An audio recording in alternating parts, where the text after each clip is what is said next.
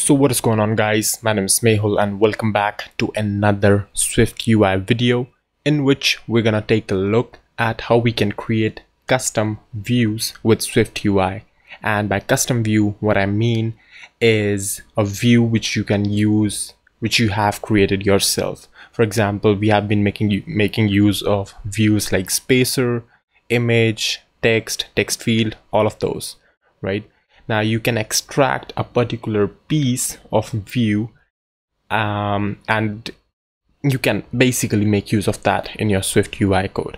So you can see that it is very useful in case you have repetitive views. For example, we have a bunch of text views here, so we can extract this kind of thing and directly make use of that in a view. All right, so let's see how that would work. So what I'm gonna do is, first of all, I'm just gonna get this out right here. I'm gonna cut this and I'm gonna say that this is another struct. Remember, in SwiftUI, views are struct. And I'm gonna say this is my input text field. And I'm gonna say view. It conforms to the view protocol. And what we want to do is again have a body property which gives us some view. And right here, I'm gonna paste this thing, right? And for the username part, I'm just gonna include this state right here, right? So here, now what we can do is, as you can see, that we don't have our username here anymore. So what we could do is just say input text field, just like that, right? And here we're gonna just throw in a v stack real quick, and there we go, right? And input text field gets us this, right? And we want this input text field too, but you're gonna see that there are certain differences in both of these fields, right? We have different labels, we have different placeholder text, we have different kind of view itself, right? So what we could do is we could actually pass in parameters to this particular view, our own view which we are creating. So how do we do that? Well, let's just start with the label. So I'm going to say my label is username for this field, and my label is password for this field, and I'm just gonna comment this thing out, and for this one as well. All right, so once we do that, what we should see is we have this input text field, and on the right, let me just retry the preview. And what we want to say is this label is label is a string which we're gonna pass, so we're just gonna keep it to that. Once we do that, Swift now knows that we're gonna pass in a particular label right here, which we can now access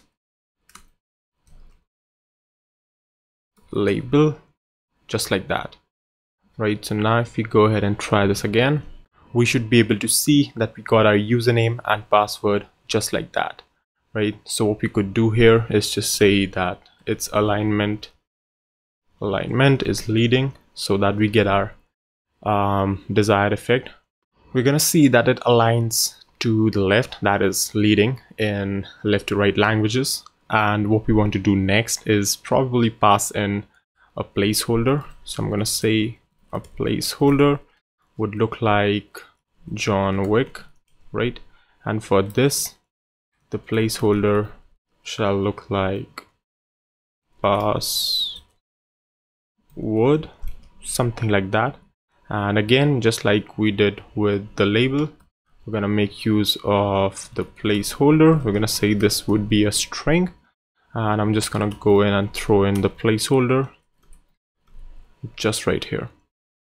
All right, so once we have done that, what next do we want is we want this to be a secure text field for password, right? So I'm just gonna pass in secure text field to be true, right? And with that being done, we could just pretty much create our own initializers here. So I'm gonna say if I just pass in, what do we have in here? Label as string, placeholder as string. I just want to initialize self.label with label and self.placeholder with placeholder. If I'm doing anything like label, placeholder, and what do we have in here? Is it secure text field? And my phone keeps on ringing. Give me a second. And there we go. So for secure text field is a boolean, and self.secure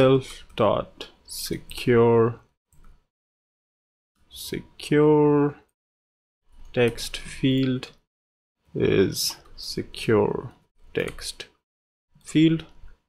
And here what we want to do is just initialize it with false. I'm just gonna say let secure text field is boolean. Alright, so once we have that in place, what we want to do is conditionally render a text field.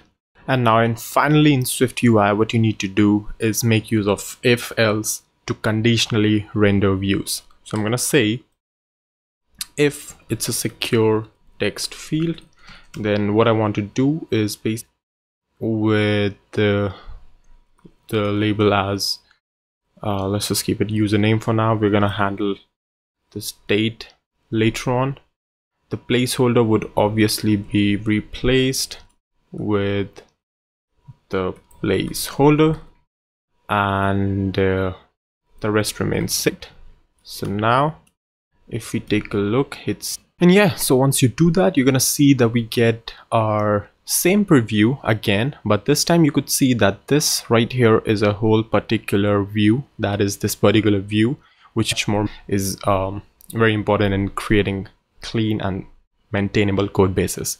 So anyway, SwiftUI offers us great syntax, and on the top of that you can create your own custom components like this. So yeah, this is a basic tutorial on creating that. So that's all for this one. If you liked it, don't forget to subscribe. Thank you for watching, and in the next one we're going to continue with the login application.